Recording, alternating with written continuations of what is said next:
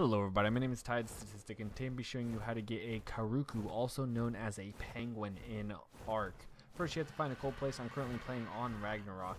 And once you find a cold place you need to pick out what penguin you want. Make sure you get an adult though, male and female if you want to breed them, because the adolescents and the childs will not grow up to become grown adults. So you have to physically go out and get yourself adult penguins to breed them if that's what you're planning on doing.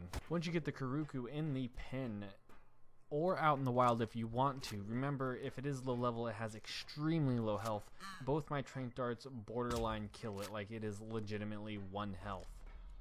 Do keep in mind though, you can pick penguins up with Argentinas, pterodactyls, and griffins. The food that you will need to tame it with is raw meat. Just raw meat straight up. I mean, I guess you can give it like mutton or something if you want to be it fancy, but raw meat and narcotics will do it perfectly fine.